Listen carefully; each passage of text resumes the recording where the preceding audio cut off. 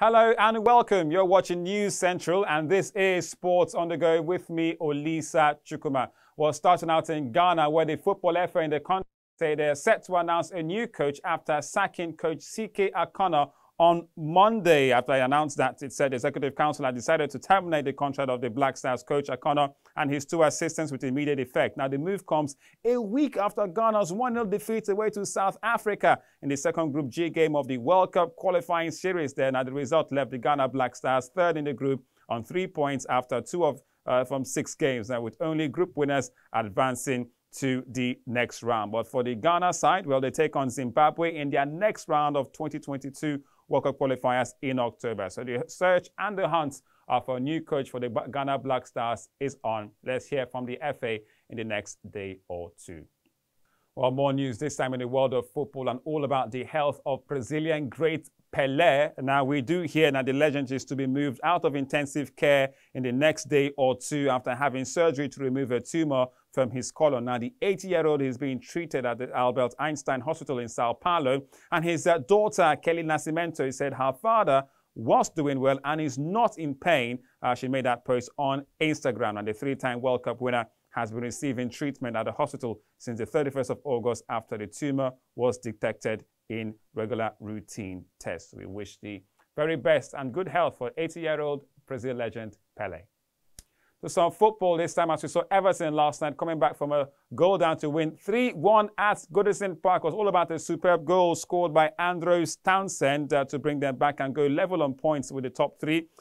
Townsend came in as a free arrival this summer and also set up an equaliser for Michael Keane, whose header cancelled out Ben Mee's finish for the Clarets. Now, 5 minutes later, the winger scored himself with a curling 25-yard finish to send some delirious celebrations out there at Goodison Park. It even got better for the home fans as Demaria Gray tucked in the 3rd goal for them to win 3-1. It completed an amazing turnaround for Rafa Benitez's team, who now sit level with Manchester United, Chelsea and Liverpool on 10 points after an unbeaten start to the campaign. It's not a bad one for Everton and Andros Townsend, 3-1 against Burnley.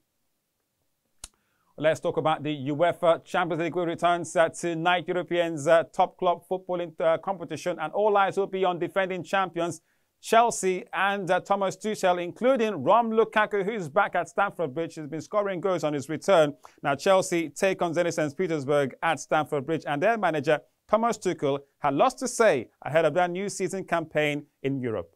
But believe it or not, I think there are so many teams who can win it. You need a bit of luck, you need a momentum, you need a good group. But there are so many teams out there who have a good group, a strong club, and good players and good coaches. So this competition is a very open competition, and like you also see in other sports, it's anything is possible.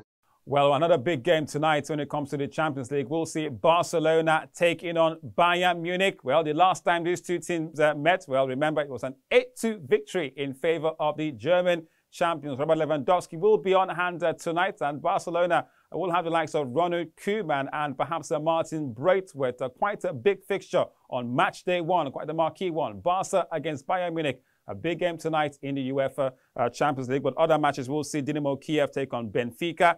Young Boys in Switzerland will host Manchester United and Cristiano Ronaldo. He scored twice for them on his return to Old Trafford. Villarreal against Atalanta of Italy. Sevilla against Salzburg of Austria. The French champions Lille Metropole take on Wolfsburg of Germany. Chelsea against Zenit. And Malmö of Sweden take on Juventus. Well, away from football, let's talk about tennis. Now, more praise and reactions trail the 18-year-old Emma Raducanu's victory at the US Open out there at Flushing Meadows. And one man who's talking about it is former 3-time champion Andy Murray, who says her victory is very special and presents opportunity to attract more people to the sport. Now, the 18-year-old Emma Raducanu became the first British woman to win a Grand Slam singles title in 44 years when she beat Elia Fernandez in the final. She also became the first qualifier in history to claim a major. And there'll be lots of more reactions to the 18-year-old victory out there at Flushing Meadows.